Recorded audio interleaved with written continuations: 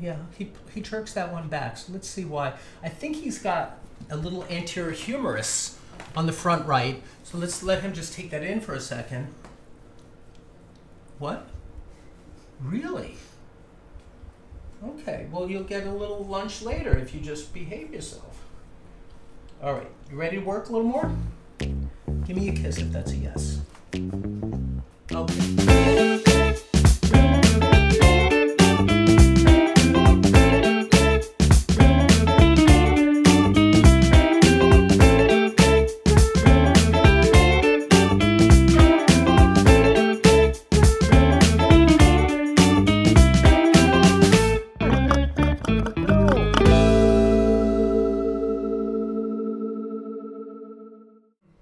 So we have a kissing dog today named Riggs, and this is the owner mother named Amanda. And Riggs is approximately 2 years old and is, get this, part Chihuahua, part Papillon, which means butterfly. And what else do we know? So Amanda works at a big animal rescue shelter in Brooklyn, right? Tell us what that place is. And I'm going to put the description box below so you guys can look up their website and learn a little bit more. So it's the city shelter. It's the Brooklyn Animal Care Centers of New York. There is one in every borough. However, since the pandemic occurred, the location in Queens and the Bronx was closed until further notice. And we also have one main location in Manhattan.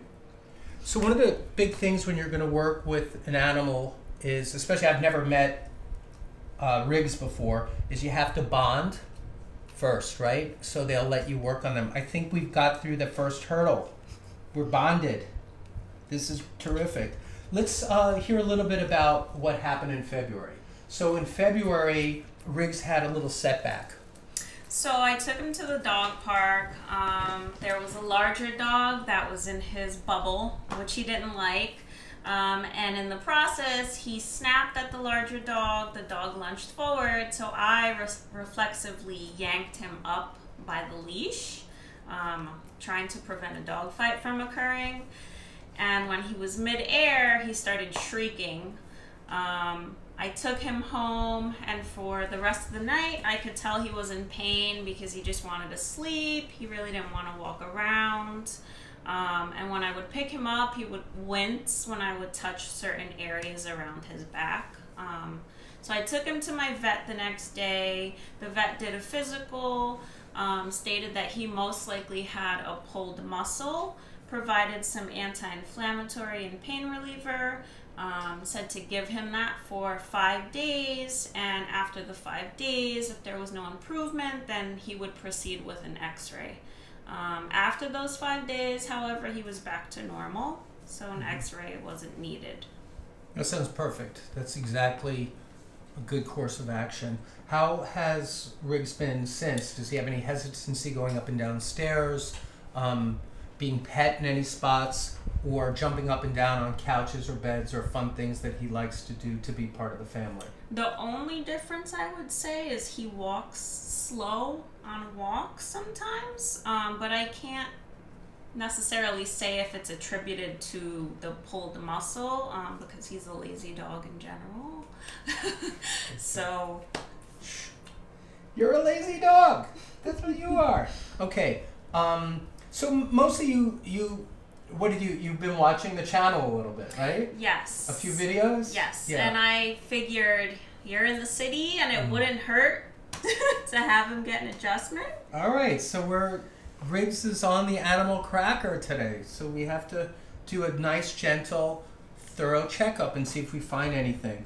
So he might have very well had a pulled muscle, but very often, think about this, muscles are attached to bones through tendons. So muscle, tendon, bone. Bones are attached to other bones by ligaments. So bone to bone is ligament, muscle to bone is tendon. When a bone gets moved, what is it moved by? It's moved by a muscle and a tendon. So if she jerked reflexively, it's not your fault. You did the right thing because the first thing is survival, right? So you jerk him away from the violent attacking dog, and he yelps because something got injured perhaps in that quick moment of survival, and the muscle, I know there's tendon there too, but let's skip that word for just a second, but the muscle is what moves the bone. And so he very well could still have a misalignment that's just sub-threshold with being symptomatic in the moment. And what I mean by that is that just a little bit more provocation could put him right back into symptoms. So if there's an underlying misalignment that's now in a stable kind of homeostasis or balance, then he's surviving right now with no symptoms. But the next time he gets jerked, boom, he re-triggers and can go right back into pain if we never clear that underlying, what chiropractors call a subluxation or misalignment with nerve interference that's still a little bit compromised. So that's what I'm going to look for today. I might not find it, but if not, we just have a fun, cute video with Riggs. But let's see if we see a little bit, okay? So the first thing I'm going to do is I'm going to turn him around, and if we can, we'll just have him face the camera like this. And I'm going to just start and see what he lets me do. Can I work on you for a little bit? Can I come look and work on you and look at your face and look at your neck and look at your body? The first thing I'm checking is the atlas. And actually there's a big spacing on the right here. The atlas forms wings.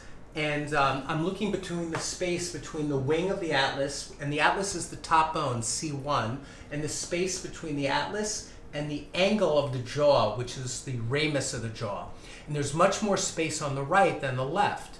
Now that could be because the occiput is out, but in his case, I think the atlas is what feels most out. And I'm also seeing an accompanied spasm on the top left superior aspect between the skull and the atlas.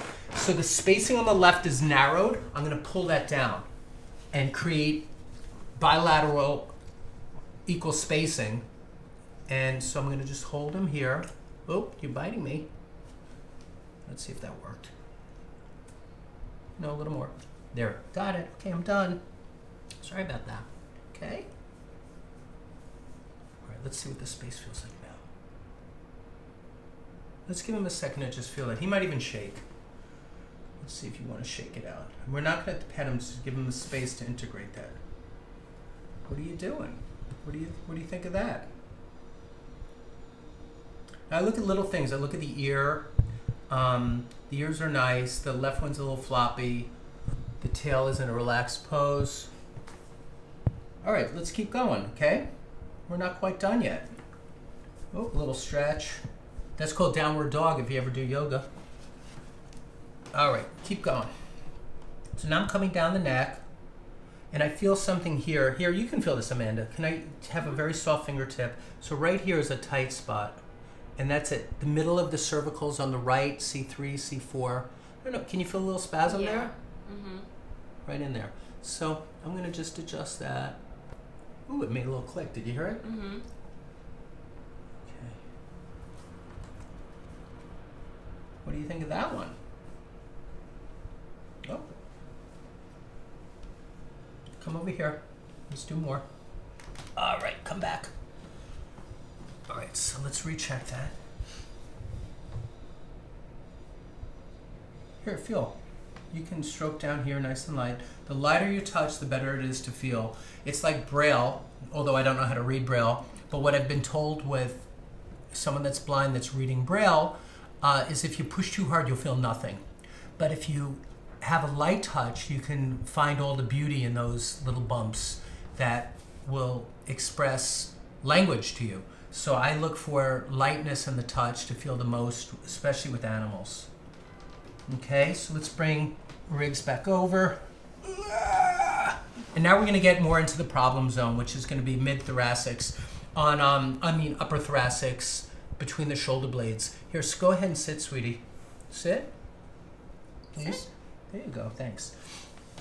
With horses, we call that the withers, T3 through T8. But now I'm at the base of the neck, and I'm moving into the top thoracics. And I'm watching him, I'm watching his eyes. He's blinking a lot right there. He's a little nervous there, he's a little cautious. So I think I found one at T3. And I also watch the ears. Sometimes the set of the ears will give me indication. But that's a spot here. His eyes are blinking. He's a little stressed there. So this one might make him yelp a little bit, but this one's out. And this is right under the harness that she had as her leash, because you use a harness type leash, correct? Yes. All right, let's see this. I might have you hold his head in case he does decide to bite me. Okay. So you're gonna just keep his head from turning. So you put your hands right about there.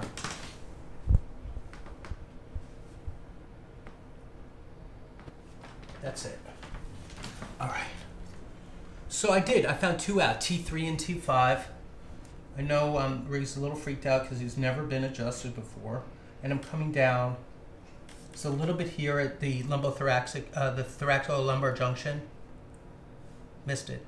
There it is. Thanks, babe. Here's the sacrum base. Let's check each leg. So I'm going to bring up this leg. Beautiful, beautiful arabesque. And it's moving great. I'm going to check the tail if you give it to me. Tail feels good. Bringing it up, bringing it down, bringing it left, bringing it right. Checking for any tilt in the pelvis, the ilium. I'm checking for muscles now. I'm checking the glutes. Hamstrings are equal bilaterally. Semimembranosus, semitendinosus. Membranosus is more medial. Tendinosus is more lateral. I'm feeling the quads are equal in strength. And every joint feels good on the back legs. Coming down, checking the back right. Hips feel good. Feeling the rib cage. Going underneath, feeling the iliacus, the psoas, the hip flexors. I'm feeling the rectus abdominis connected to the ribs. Breathing feels good. Coming up, checking forward leg on the front left. Feeling each little joint, little phalanges, little elbow, shoulder. I'm looking for knots. I'm looking for joint range of motion. This one's a little hesitant. Let's go left again just to see if I like what I'm thinking. What I mean is it equal? Yeah, he jerks that one back, so let's see why. I think he's got a little anterior humerus on the front right, so let's let him just take that in for a second. What? Really? Okay, well, you'll get a little lunch later if you just behave yourself. All right, you ready to work a little more? Give me a kiss if that's a yes. Okay, let's do the last little bit, okay? We're going to do a front right anterior humerus. And got it. Now it comes up. Beautiful. Beautiful. I think that's it for you. Let's see what else. If you have anything to tell Riggs, please leave it in the comments below. Let's see if we can do a Lion King pose. Well, that didn't work so well. But let's see if he wants to shake it out now, okay? And we might have to back away from him. Maybe stand up, and you can stay on the floor with him. I mean, he can stay on the floor. Just let him have a moment to himself where we don't pet him. And see if he wants to give us a little shake. Maybe not. Could be a little camera shy. Here, walk over here, Amanda. Sure. Does he shake a lot as a dog? I mean, like, is that part of his thing? So on occasion. Yeah. Yeah. He's very people oriented. Yes, he's so cute.